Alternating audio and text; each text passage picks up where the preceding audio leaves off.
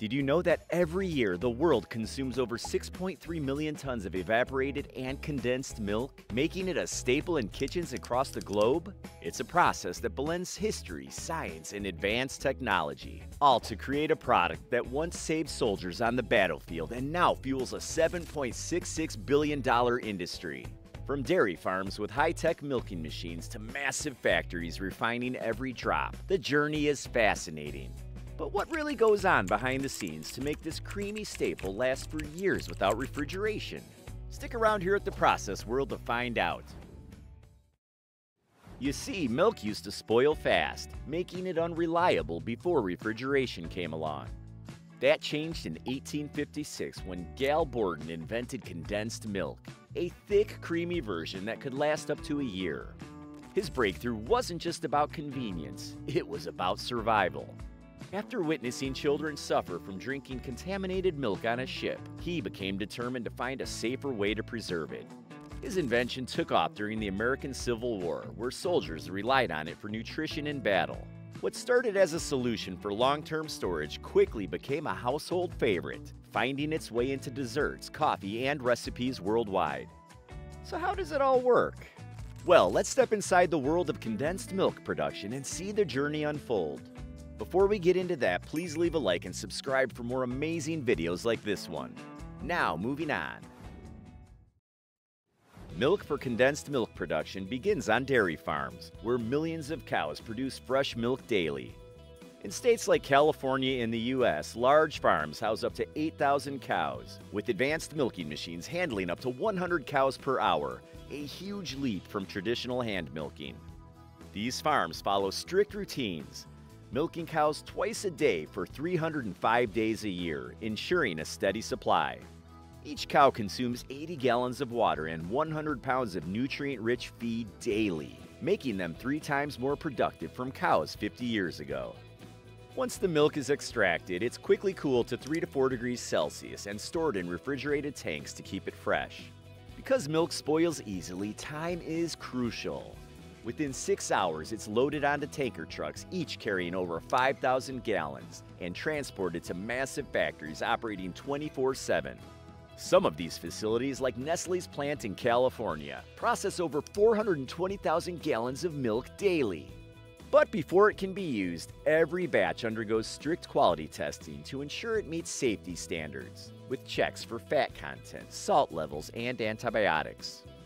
Given daily milk flow into the factory, accuracy and speed are absolutely vital. Highly skilled experts examine the milk within minutes using cutting-edge lab tools.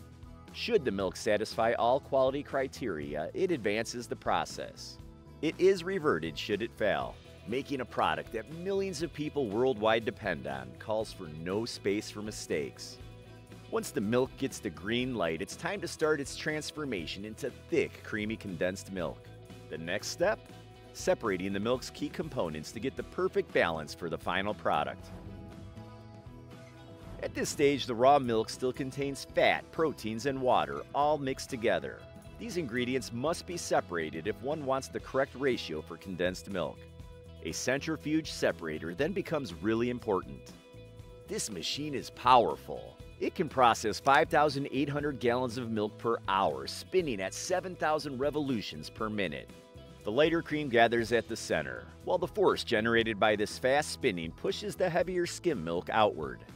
This mechanism guarantees correct division of every drop of milk by working with amazing precision.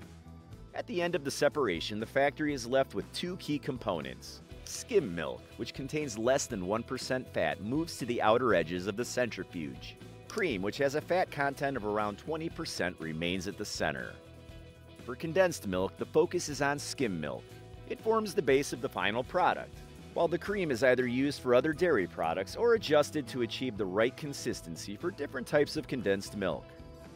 With the milk now divided into key parts, the next step is one of the most important in the process: pasteurization.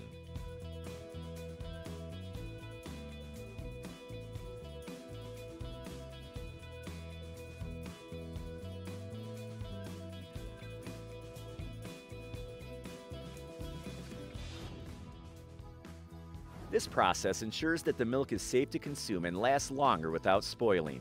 Without it, bacteria would thrive, making the milk unsafe and shortening its shelf life. The process starts by cooling the milk down to 3 degrees Celsius. Then it moves into a heat exchanger where it's rapidly heated to 72 degrees Celsius. This sudden increase in temperature is enough to kill harmful bacteria without affecting the milk's taste or nutritional value. To complete the process, the milk is held at this temperature for exactly 15.5 seconds before being quickly cooled back down to 3 degrees Celsius, all in under 40 seconds. This technique dates back to 1862, when Louis Pasteur discovered that heating liquids could prevent spoilage. His initial work was focused on wine, but the method was later applied to milk, changing the dairy industry forever. Thanks to pasteurization, milk can be stored safely without the risk of contamination. Now that the milk is pasteurized and safe, it's time to turn it into the rich, creamy condensed milk that ends up in kitchens worldwide. This happens in 2 key steps: sweetening and evaporation. The first step is adding sugar.